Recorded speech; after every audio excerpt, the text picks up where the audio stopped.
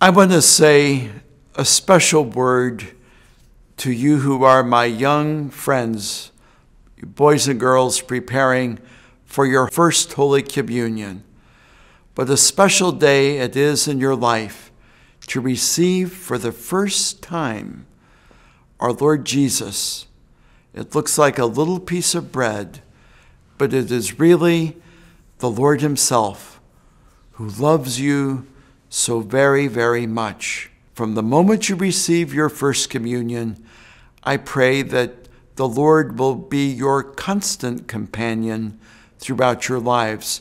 I pray that you will be in the habit of receiving Holy Communion every single Sunday, so that you will be the friends of Jesus, followers of Jesus, and young people who share and show the holiness of Jesus to all the world. I know how much you were looking forward to receiving your first Holy Communion, and I know it's been delayed. But while this delay goes on, continue praying to Jesus, continue studying your faith, and continue getting your heart ready for the greatest guest they could ever have, our risen Lord.